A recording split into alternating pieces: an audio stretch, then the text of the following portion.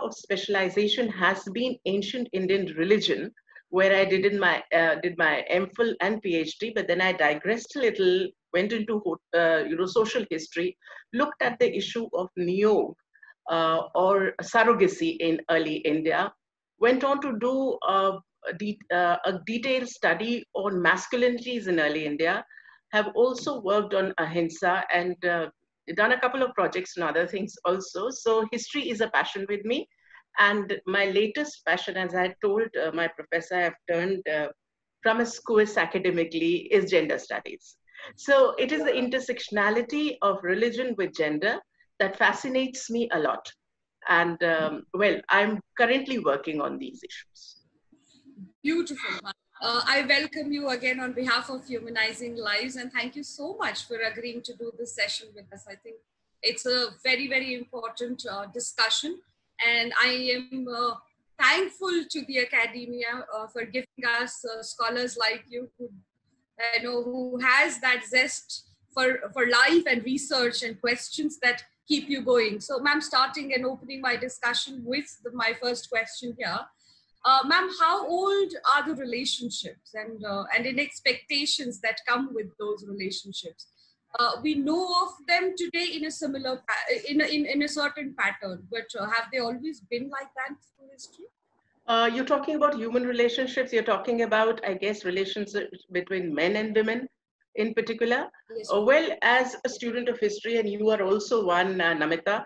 But before I start with that, let me thank you for inviting me on Humanizing Lives. I am quite fascinated with your motto and with the focus that you have on in this particular NGO, and that is on the emotional and mental well-being of people. And when Namita asked me to look at this issue of pressures on procreation from the perspective of the emotional well-being, I was actually fascinated at one level, and it also made me think over time and again. I have been groomed into looking at history from a certain perspective. All of us know there was a positivistic kind of history earlier, political history. Then we were looking at socioeconomic factors, and that's where my basic training is. But now, looking at the emotional, intimate history is something that has come to stay, I would say, and has now allowed me to look at the entire gamut of literature that I have been reading in a different way. The perspective, the vantage has changed, and thanks to what you have asked me to do today as a matter of study, well, I have begun looking at the same genre of literature in a very, very different way. So coming back to your question, that when would such relationships come into being?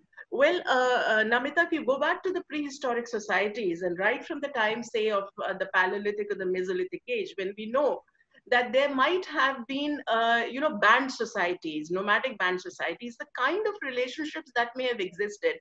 It may sound horrifying today, but they would have been incest. It's a very common thing because they're just 20, maximum 30 people together moving from place to place. But once settlement came in form of some kind of, semi-sedentism or some kind of agriculture, well, that is when the social regulation would have started. So taboos on incest would have come up first, and the institution of marriage would have come up. Now, marriage would have entailed something else. It is a social practice as well, giving away one very important resource of the family, that is daughter, from one tribe into another tribe, and certain taboos and regulations coming up all along with. One important aspect which would have been there throughout, which I assume must have been there, is to ensure some kind of lineage perpetuation. You have to have a familial growth. There has to be some kind of growth, and a growth done in a very prescribed format, where at least men could be assured that the child born is theirs. So certain the institution of marriage would have come up then, with its entire, litany of rituals and practices associated with it. And I'm not saying that the legality of it would have come up right in the beginning, but it would become at some point in time a religious practice. If you were to tap the earliest of the sources that we have, and that is Rig Veda. Rig Veda says very clearly that men and women come together in order to procreate. So procreation or perpetuating your lineage or bringing about children is the foremost reason for which ultimately the marriage has to be conducted. So that became very, very important. Manu, when he's talking in Manu Smriti, is talking about the same thing, that a woman has been created to bear children and a man has been created to carry on the lineage. So two of them will come together in a heterogeneous, heterosexual relationship in order to bring about children. So the whole institution of marriage brings with it, certain set of norms. Incest is controlled. There would be no incest. And in fact, the rules would come up in such a way that you're not going to marry this side and that side for a couple of generations. Gradually that would come up, and certain kind of exchange would come up as a result of it. And finally, the most important thing would be that it would ensure that there is social growth, that is growth of the society in a prescribed format. So to the best of my knowledge, the earliest references to marriage as an institution in the Indian context are already there in the earliest of the texts that we have, Rigved, to which we can easily give a time frame from 1500 BCE, that is around 3,500 years before, right till say the 1000 BCE. So you have the Surya's hymn, in which Prajapati is evoked, and Prajapati says, now that the Surya would get married, let the two of them, husband and wife, bring children forth. So procreation is there from the word go. To the viewers again, so the genesis of marriage is where the relationship rules come into the picture. Very interestingly, Smita ma'am puts out there that incestuous relationships were also part of the practice before the society took a certain shape. If I'm wrong, please correct me, ma'am, on that point. No, certainly. That must have been the case. Namita, if I were to go back to this very interesting hymn in Rigved between Yam and Yami, I don't know if many people are aware of that. Yama today is understood as the god of death. He's the one Yamraj who comes to take you at the time of death. There is a very interesting hymn where Yam and Yami, who are twins. Yami is the sister, they are twins. And Yami is making a kind of an advance on the brother and says, let's be together. Let's have a relationship together, to which Yama says no. So this is probably a time of transition where incest is getting tabooed. So we have oblique references of incest being there. And even in Greek literature, when you talk about the Electra and Oedipus and all this, some form of incest must have been in society at some point in time, which is gradually getting tabooed, and it gets reflected in the myths. And about myths, Namita, what I would like to suggest here is that we in the discipline of history do not dismiss myth as just a figment of imagination or something which is like a fiction. Because for us, this must have been, myths must have been the way of, a popular way of recording history. There has to be a kernel of historical truth in it. And without doubt, it gets intertwined with so many other things, in the sense that you have mysticism and you have, fairy tales, fantasies, which are unbelievable. But the discipline of history helps us sift through the material and cull the historical material out. So if there is a myth of Yam and Yami in Rigved, which is the earliest, Rig Samhita, which is the earliest of the known literary texts that we have in Indian context, then there is also a kind of an oblique reference to the existence of this practice, which was then getting gradually banned. And that's understandable. If you're moving in a banned society, that may have happened. It may sound very horrifying today, but that's how the society must have evolved. That's the burden of these so-called expectations, so the kind of sexual relationships that were to be maintained and the children that were to be born out of that relationship or that marriage or any such institution that existed back in the days. And what happens when you can't have children, So the social expectations that came out of a man and a woman coming together in a very institutionalized fashion.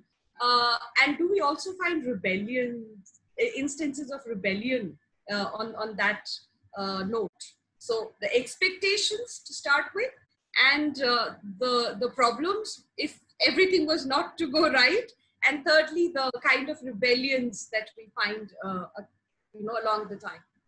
Yeah, this is, I would say, a very long question, but yes, I would try and answer this. Well, as I just mentioned, definitely the understanding is that if there was marriage, then the result of the marriage had to be a progeny. And more so, it becomes evident a son. Gradually, it becomes evident it has to be son. But marriages can fail. What I mean to say by marriages failing is that a child may not be born out of that marriage, or a child may not be a son. Which means that the husband could be impotent or the husband dies young. Now, in this kind of circumstance, we are talking about a society which is like thousands of years old, and a society which may not have, where at this point in time, at the earliest point in time, the emphasis may not be so much on being worried about multiple sexual relations of a woman. The emphasis may be on production of human resources, in other words, children. So if the marriage, for some reason, whatever reason, failed, especially from the point of view of a man, and by and large, all our texts are very androcentric and very, very patriarchal social relationships that get reflected therein. So if the marriage has failed for some reason to achieve what it is set out to achieve, that is progeny, then an alternative was also created, which is referred to as niyoga or surrogacy. So this institution of niyoga, about which we get references without it being seemingly institutionalized, but say after 4th, 6th century BCE, it is institutionalized. This is, niyoga is referred to as, the term that is used for it is apad dharma. Apad dharma is the law of exigency. Exigency is something that happens in times of distress. So it is not a practice to be followed in normal times. It should be, or it would be followed only in case the progeny is not coming out, the son is not happening as a result of marriage. So a very short-term alliance would happen between the woman, who is the kshetra, called the kshetra, and another man designated by the family, the marital family, where the consent of husband, in-laws, all are taken into account.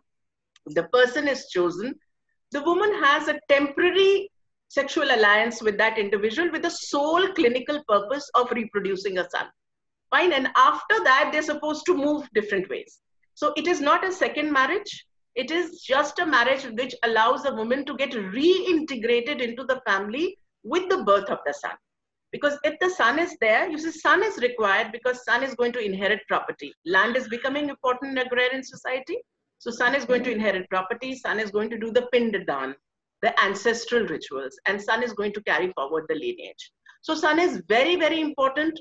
Earlier societies are pastoral societies, warrior societies, and such societies are really required to, hold you, to protect your property. The assumption is that a girl is not as strong as a man is, and so sons. There I would also pause for a moment and tell you that, again, going back to Rigved, we have clear references of women participating in the wars. There is a hymn of Vishpala, who actually seemingly lost one leg in the battle. And so she prays to the physician gods Ashwins that please restore my leg so that I can go back to battle. So we have references in the armies of the Dasas, women were there. So it is not as if women were not there, but by and by, it may have been taken into account that women should be used for procreative purposes, and so spare them that, and the boys would be around, the men would be around. So even in pastoral societies, and more so in the androcentric agrarian societies, the emphasis on sons. So this particular practice, which is like a parallel practice of surrogacy, short term, थोड़ा सा बस कुछ दिनों के लिए साथ आए और लड़का पैदा हो और फिर अलग हो जाए. अब आप जो आपने बात करी है मेंटल हेल्थ की, वो इसमें बहुत जबरदस्त आती है. How is it that anybody can do it in a very clinical way?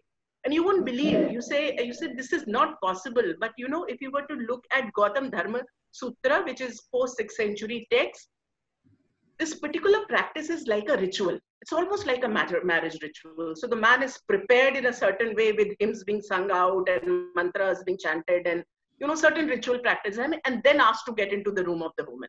So it is a ritual which is very well looked upon. Everybody is also interested in seeing whether the consummation of this has happened or not.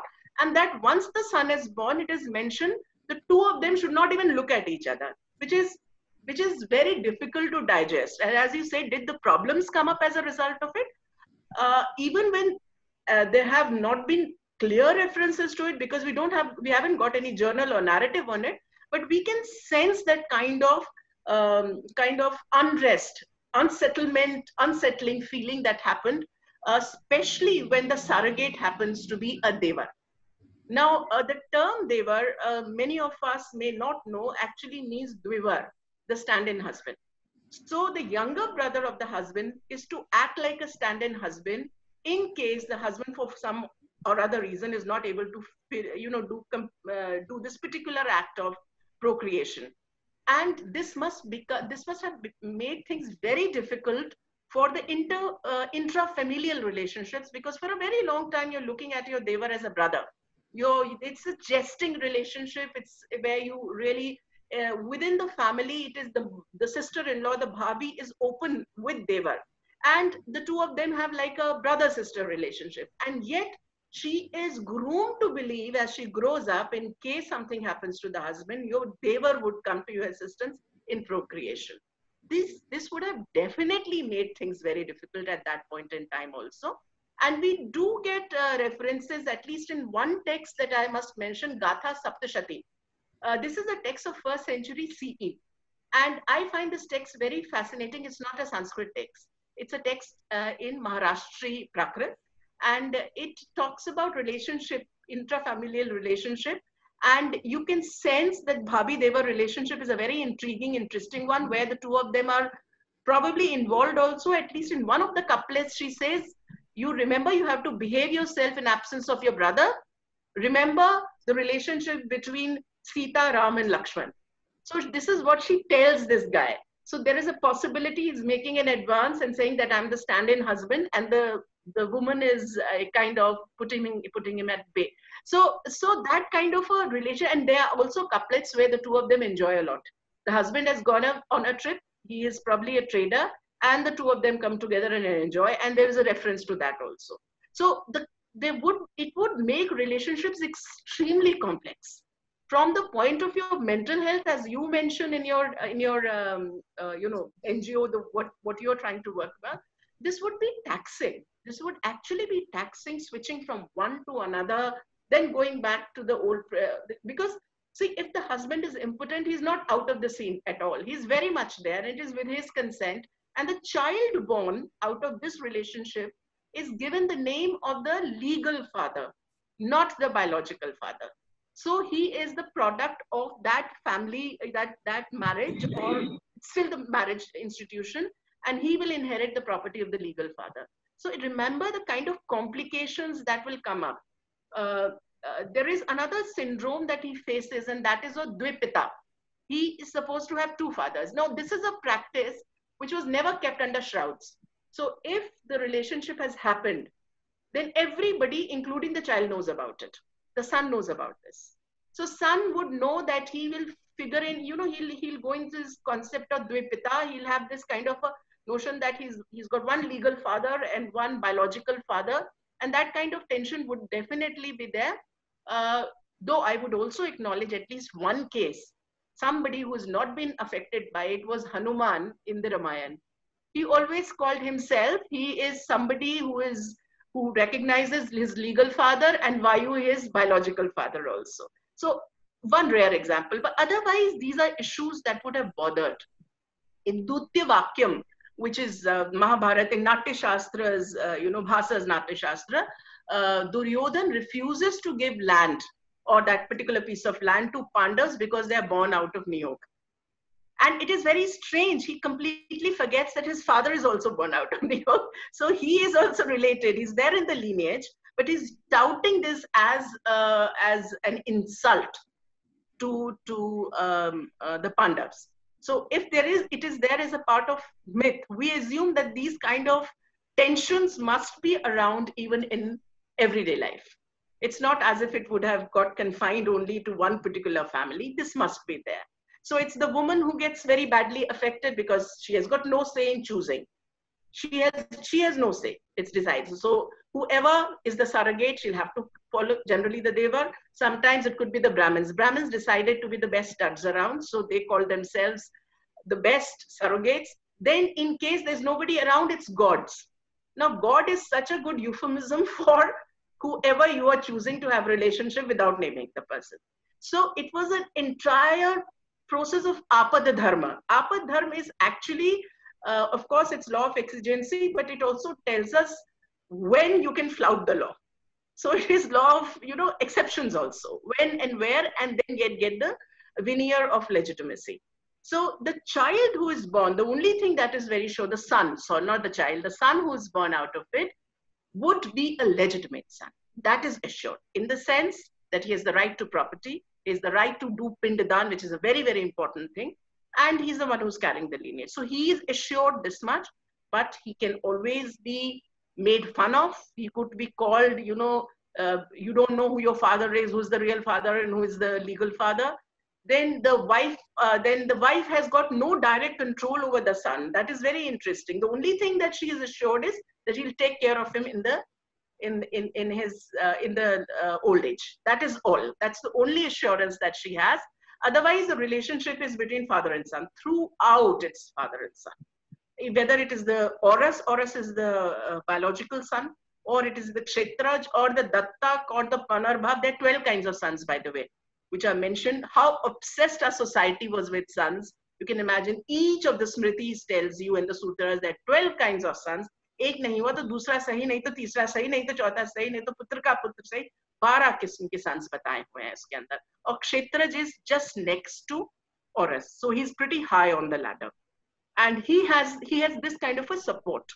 But and what about the Bijin, the inseminator, the person who is called to have a relationship? Nowhere in the picture. He's nowhere. He's put on the margins. He's done his job, and he's out of it.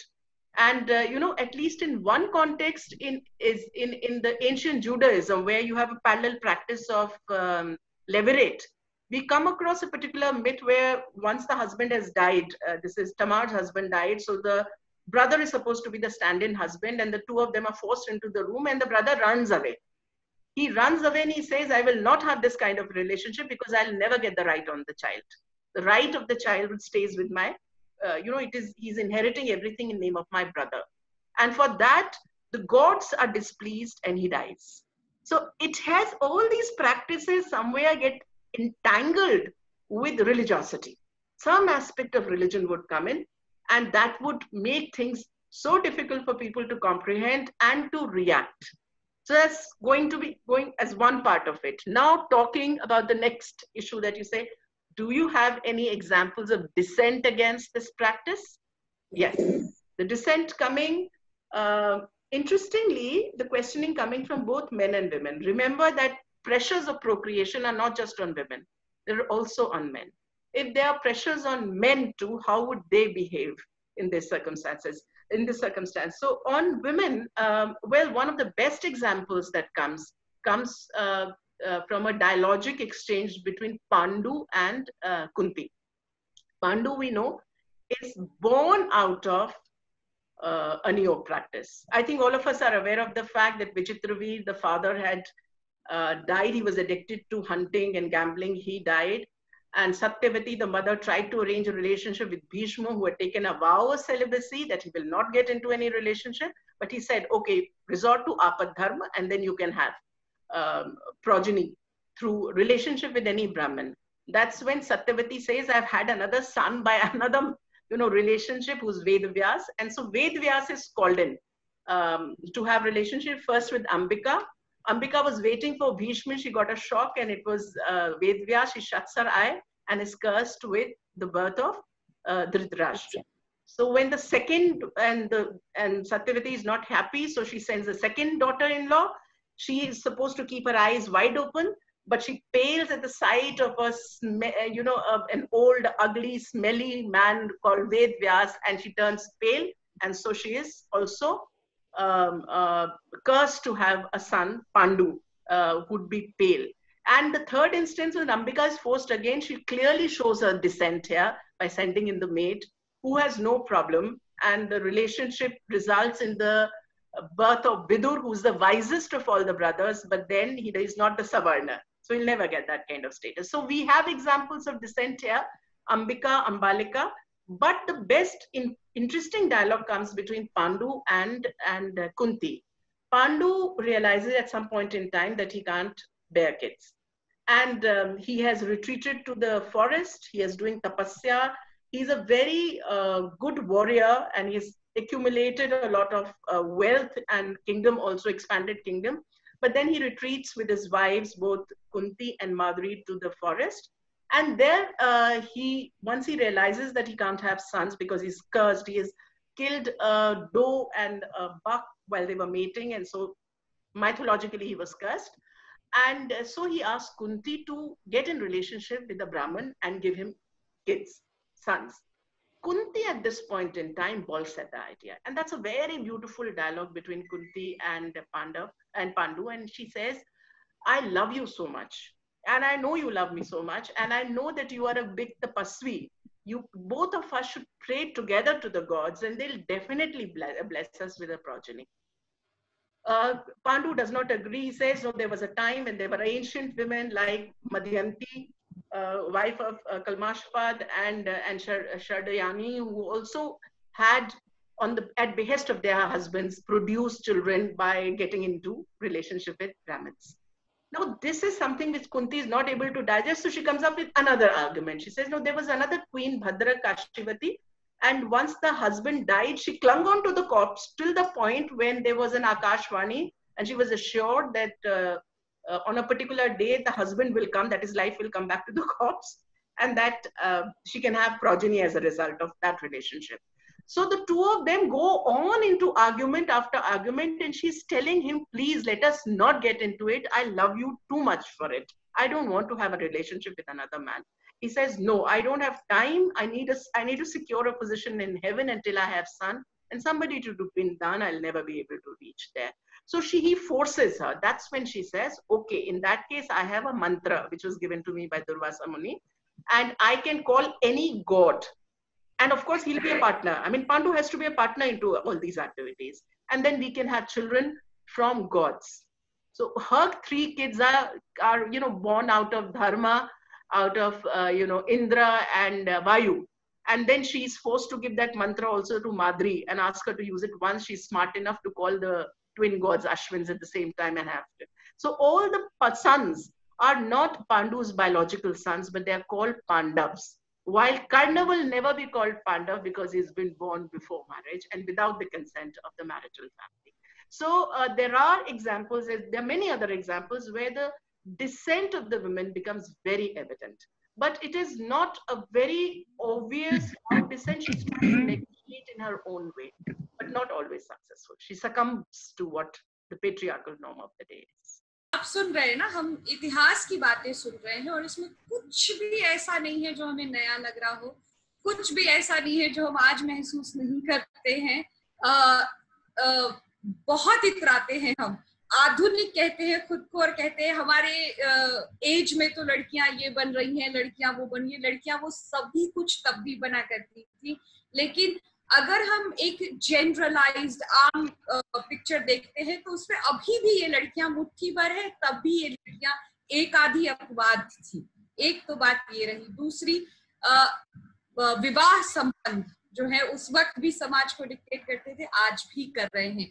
विवाह 2 लोगों का मानसिक, आर्थिक, पारिवारिक तर्ज पर, सामाजिक तर्ज पर एक साथ आने की क्रिया हो सकती है, लेकिन उसके साथ के जुड़े हुए शर्त जो है वो बहुत बार बहुत जिंदगियों में उथल पुथल मचा देते हैं। कितना कह लेती है कुंती, हाथ जोड़ लेती है कुंती, मोहब्बत हो जाती है, इंसानी रिश्ते भावनात्मक तौर पर ऐसे जुड़ते हैं कि किसी और के साथ जुड़ना मुमकिन नहीं होता है। लेकिन इस सब के बावजूद पांडु को खुद नहीं पसंद है, पांडु खुद ऐसे एक बच्चे हैं, लेकिन उसके बावजूद जो नियम है, जो आपकी अपेक्षाएं रिश्तों से, वो उन दोनों को बांध रही हैं। अगर हम वास्तविक तौर पे आधुनिक होते तो शायद हम इनसे परे जा चुके होते, व्यक्तिगत तौर पर अपनी जिंदगी को एक रूप रेखा दे रहे होते, पर हम अभी भी नहीं कर पाते हैं। trying to understand that a little better here, Smita ma'am. So what I want to understand here is, were these only legal conditions that were put out for the people based on socio-economic convenience? Or, I mean, how fair is it to weigh socio-economic importance of entities over their mental and emotional well-being? So do we also have instances in history when this emotional aspect of this trouble is shown, like you showed in Kunti's and Pandu's case? Are there more instances where the woman feels trouble, where the woman doesn't want to do it? Instances in terms of myths, yes, there are instances. There's story of Bali and Sudeshna also, where Dir Tamas, the sage, who is again very horrible to look at and smelly and all, is made to cohabit with Sudeshna, and she runs away from the scene, sending the maids, and this carries on for some time. The king Bali, at whose behest she was sent, Sudeshna was sent earlier, is under impression that he is having progeny through Neo, but Sudeshna is smart enough to send the maids.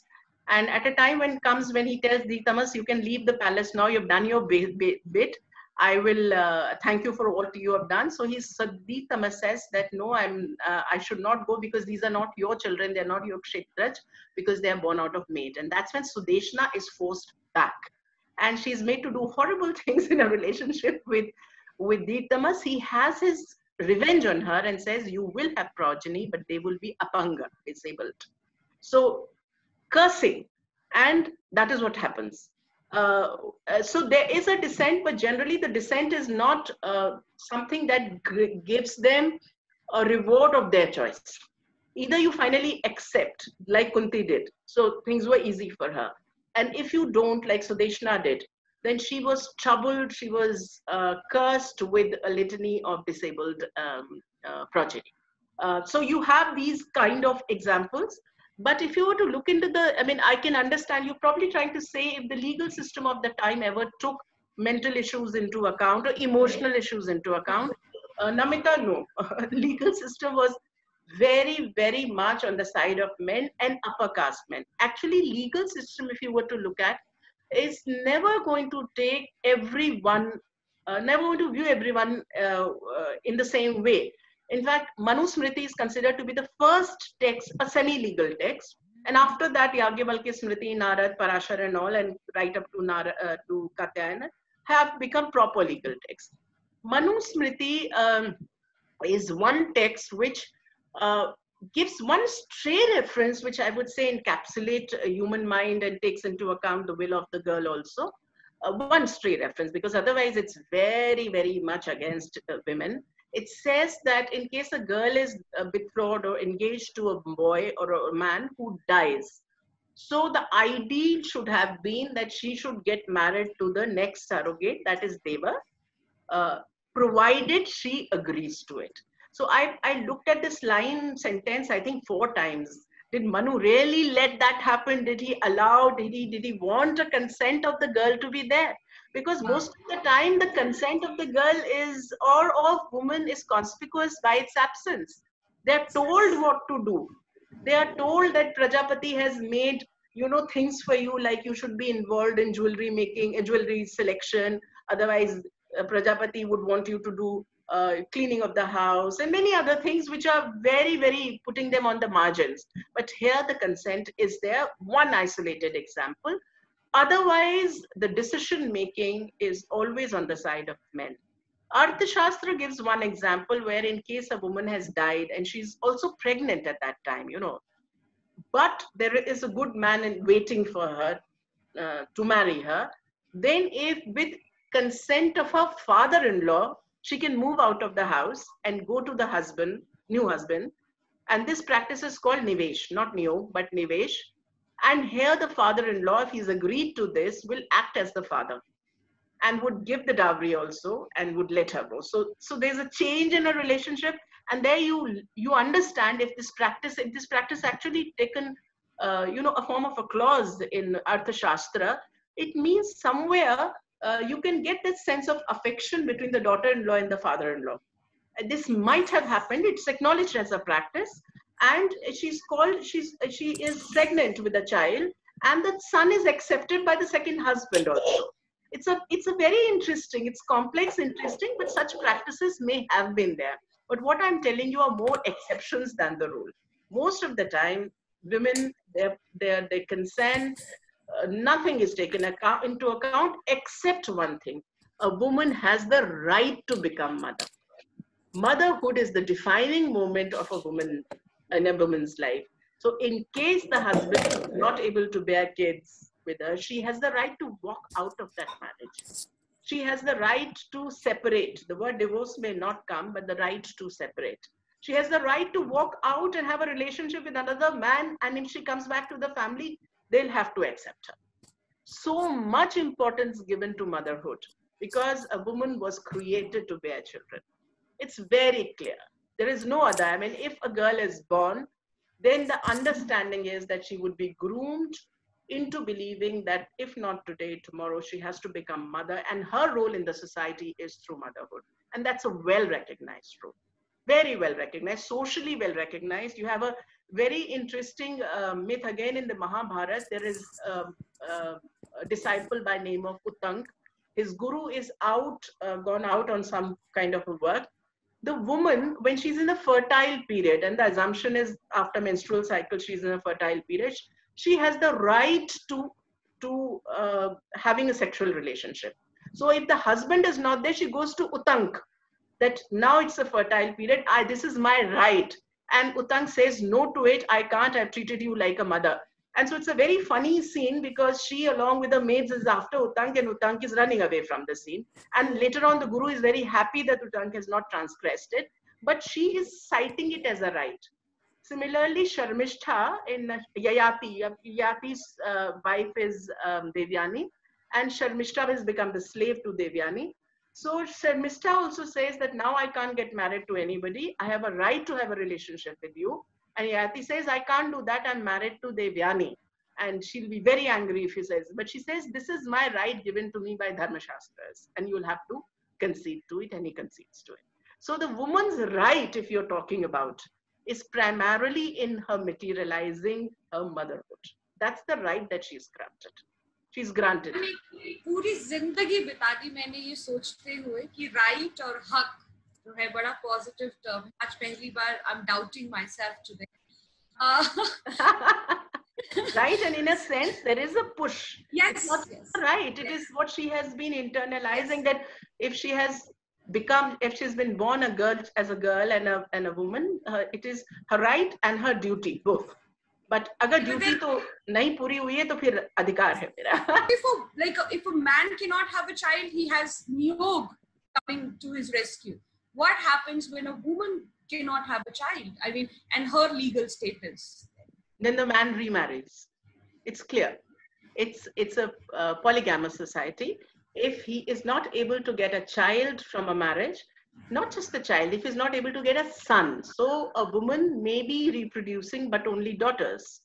And very interesting, see, when the son is born, he's immediately appropriated by the father. And when the daughter is born, and today we know it is the XY chromosome, and it's because of the man only whether the child is going to be a girl or a boy that it's going to be decided. Well, in that case, the woman is at fault. So we have, within the Smritis, we have been given certain time frames, you know.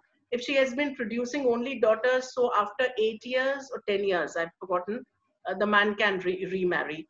But if she has not produced any child after 10 or 12 years, so there is a waiting period, hoping that the marriage would materialize and marriages would happen at an early stage also. But in case there is no marriage, no child coming through the marriage and son coming through the marriage, the man has the right to remarry.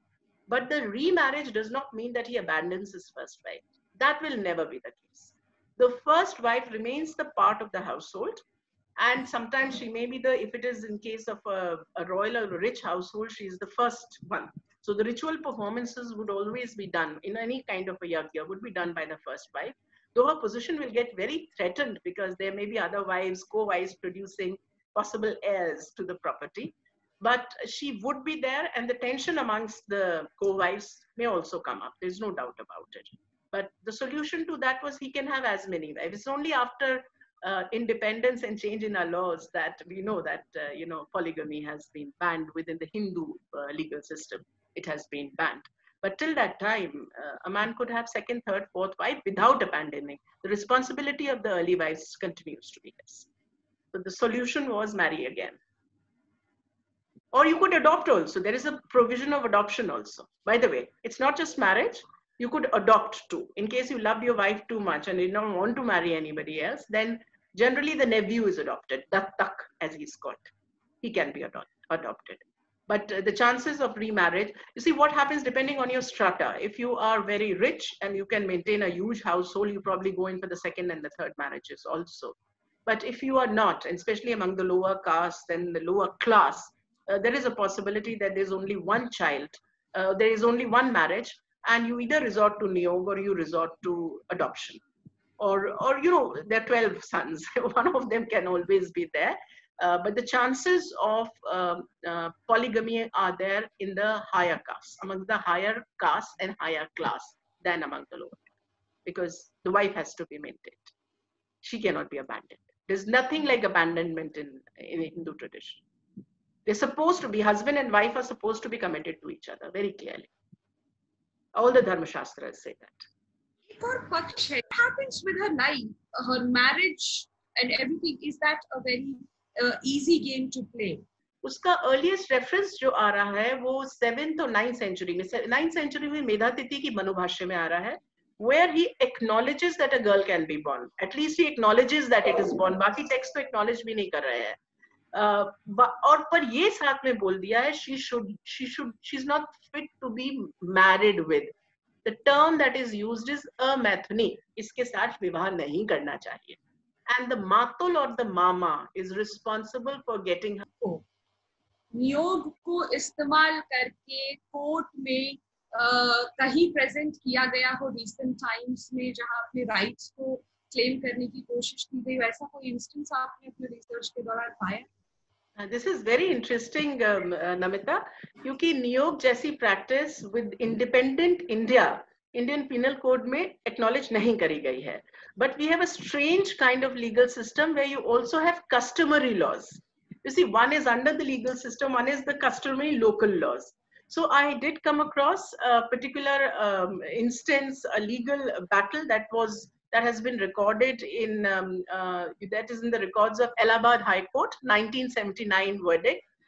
This is relating to Dome community. Now this is very interesting. Niyog as a practice has started among upper caste, but it trickles down till amongst the lower caste people also.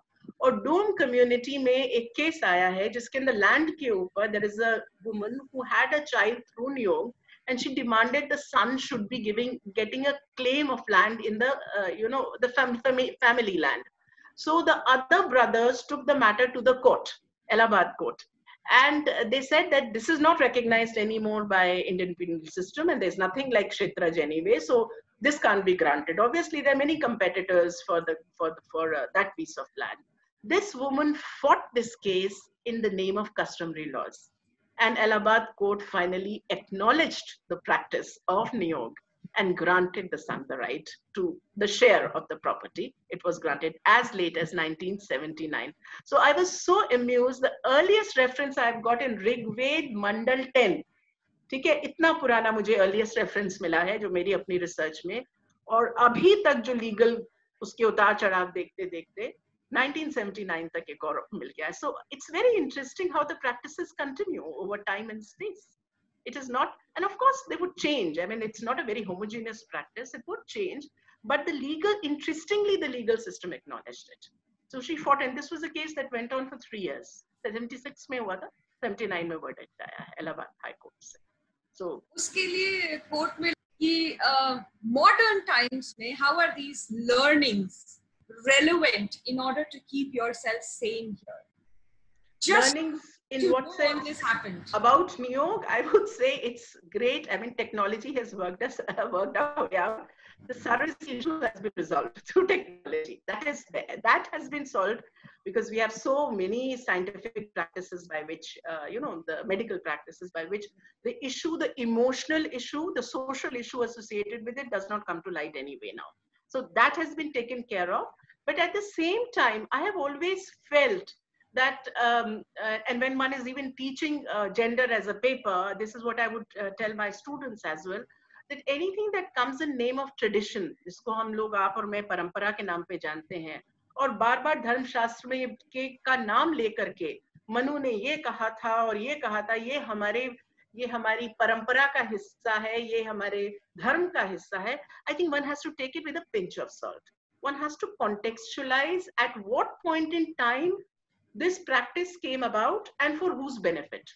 See, there are some people, and let me tell you, it is not as if it's only men benefiting out of it in general. It is some men benefiting because it may become very harsh for other men also. For anybody to openly acknowledge impotency is not an easy thing.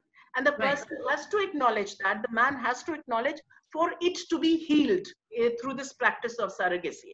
To acknowledge that would be meaning a lot of emotional trauma. So it is not as if all the laws that come, all the norms that come away are given to you by God.